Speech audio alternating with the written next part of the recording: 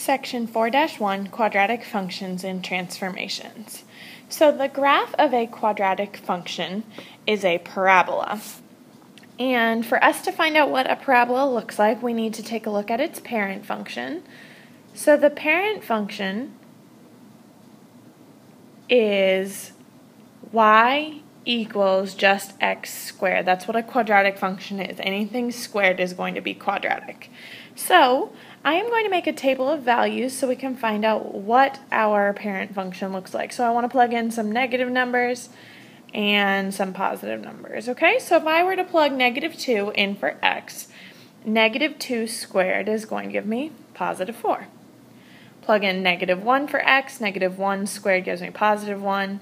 0 squared is 0, 1 squared is 1, 2 squared is 4, okay?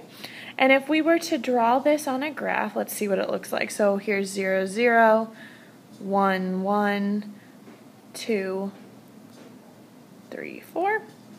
Put a dot at 2, 4, and then -1, 1, -2, 4. And instead of it looking like a V, it's now curved.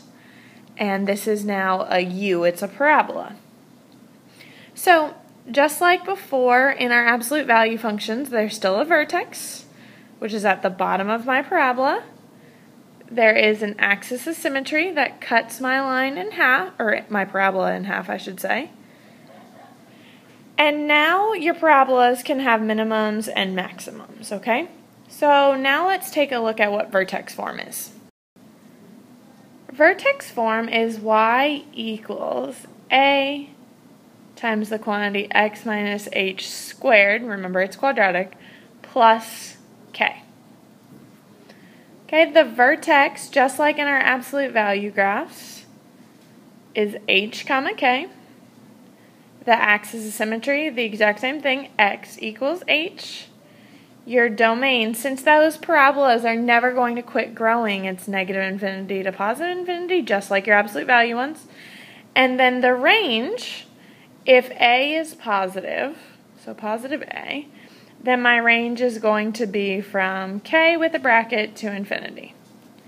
If a is negative, then it's going to be -infinity to k. Again, this should all match the absolute value graph. Also, if a is positive, this is going to make my parabola have a minimum. And if a is negative, it's going to make my parabola have a maximum.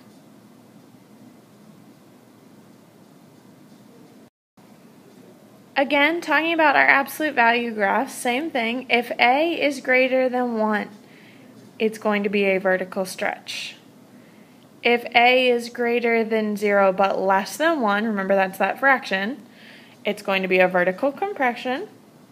And if there's a negative sign out in front of your a, it's going to reflect it over only the x-axis. Okay? Remember, when you do a vertical stretch or a vertical compression, you multiply the y values of your point by whatever a is. Okay, so now, if it's minus a number on the inside of your parentheses, same thing as if it was minus in the absolute value, it is going to move it to the right. Remember, that's always the opposite of what you're used to thinking. If it's plus a number on the inside of your parentheses, it's going to move it to the left. If it's plus a number at the end, it's going to move my graph up. If it's minus a number at the end, it's going to move my graph down. In example 1, we are going to do a little bit of everything all at one time, so I don't have to show you lots of individual examples. So I want us to describe what's happening. Is it a vertical stretch, vertical compression, moving to the left, right, up, or down? I want us to graph it, and I want us to state the characteristics. So in example 1, we have y equals 2 times the quantity x minus 3 squared plus 1. Okay, so a is 2, h is 3, k is 1. Okay, So since 2 is greater than 1, it's going to be a vertical stretch by a factor of 2. Minus 3 is going to move my graph to the right 3. And the plus 1 at the end is going to move my graph up 1. So in all of these problems, we need to start with the 5 points that I gave us on the very first slide, the parent function. So we're going to start with -2, 4, -1, 1, 0, 0, 1, 1, and 2, 4, okay? So those points need to be memorized. However, if you forget them, if you're taking a quiz or a test, all what you have to do is plug in -2 to +2 in for x squared, and it should give you the other points, the other part of the point. So when it's a vertical stretch, you take the y part of the point, only the y part of the point, and you multiply it by whatever a is. So in this case, a is 2. So it's not going to affect the x part, so 4 times 2 gives me 8. 1 times 2 gives me 2. 0 times 2 gives me 0. 1 times 2 gives me 2.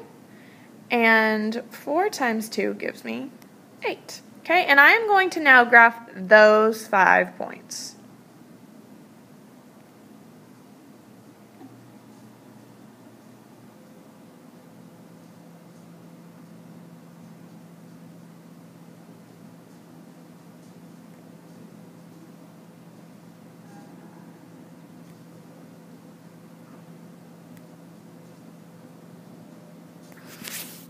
And I'm going to make this parabola a dashed parabola because it's not actually here. I still haven't moved it to the right and I haven't moved it up, but I have vertically stretched it, okay? So now I'm going to take those 5 points and I'm going to go to the right, 1, 2, 3, and up 1, so there's my vertex now. Go to the right, 1, 2, 3, and up 1. Right, 1, 2, 3, and up 1. Right, 1, 2, 3, and up 1. Okay, go right, 1, 3, and then up 1. Okay, and now this is your final parabola. Okay, so now let's state our characteristics. So the vertex is h comma k. So since I went to the right and I went 1 and up, my vertex should be 3, 1, and it should match that point right there. That is the point 3, positive 1. Okay, the axis of symmetry is x equals the x part of my vertex, so it's 3. If you notice, the axis of symmetry is this invisible line that goes through your parabola, so it matches, it's at 3. The domain, those arrows are never going to stop growing, so it's negative infinity to positive infinity. Since a is positive 2, that means my range is going to be from 1 to infinity, which I hope makes sense to you. This is the lowest part of my graph right here, and that's a y value of positive 1. So it's why it's from 1 to infinity, because it's never going to stop growing. Also, since a is positive, this is a minimum. In the book, it might ask you for the minimum value, and that's just going to be what the k value is, so what's the lowest y value on this graph, and that lowest y value is positive 1. Our second example is a you-try problem, so I want you to press pause. I want you to describe what's happening, graph it, and state your characteristics.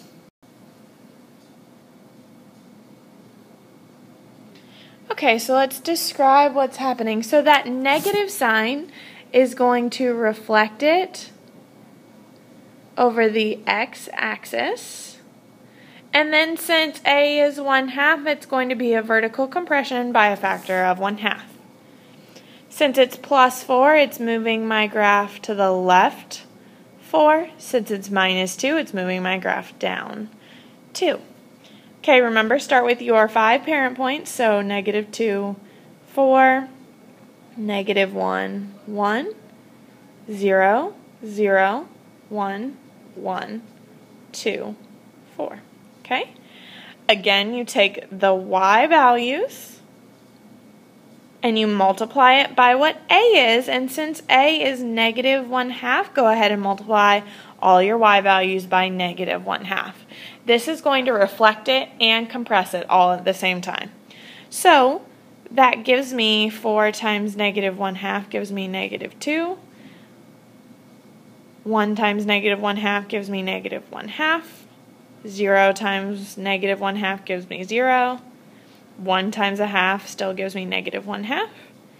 And 4 times 1/2 gives me negative 2. And I'm now going to plot those new 5 points.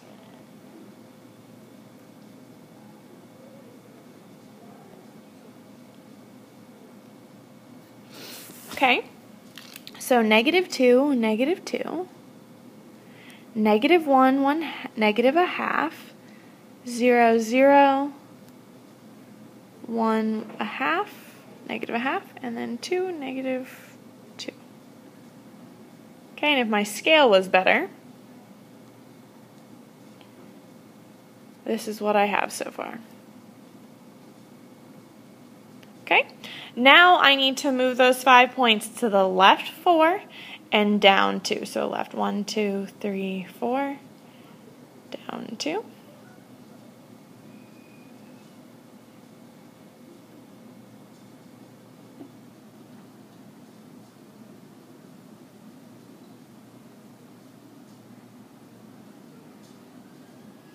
When you're a half, remember it's going to be halfway in between. So here's the left-hand side of my parabola. Left 1, 2, 3, 4.